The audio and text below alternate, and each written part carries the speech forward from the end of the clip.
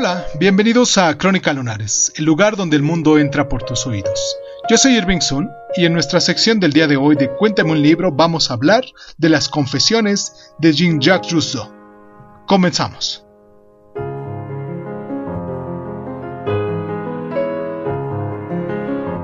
Publicadas póstumamente, las confesiones de Rousseau constituyen un hito en la literatura europea hasta el punto de decir que es la autobiografía más influyente que jamás se haya escrito.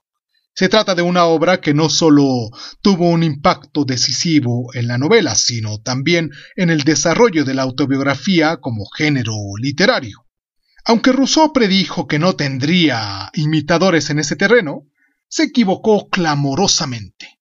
Goethe, Tolstoy y Proust están en deuda con el pionero intento de Rousseau por narrar fielmente su biografía sin omitir sus errores, y Rousseau defendía que la bondad natural del hombre estaba corrompida por la sociedad. No obstante, en su libro Las Confesiones, reconoce que en ocasiones él mismo obró de forma terrible. Hay un incidente en concreto que nos llama la atención. Cuando el propio joven Rousseau trabajaba al servicio de un rico aristócrata en Ginebra, robó un antiguo y valioso lazo y culpó del hurto a la sirvienta de la casa, una tal Marion.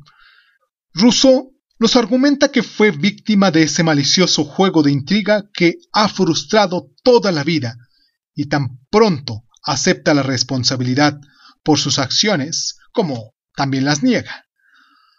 Rousseau admitía abiertamente la naturaleza contradictoria de su carácter, que aseguraba que había sido impuesto por circunstancias que escapaban a su control, y ciertamente, en su deseo por no inducir al lector al engaño, exagera a menudo sus propios pecados y faltas, solo para demostrar que tiene razón, lo que no es sino una paradoja de esta obra absorbente, frustrante e importantísima.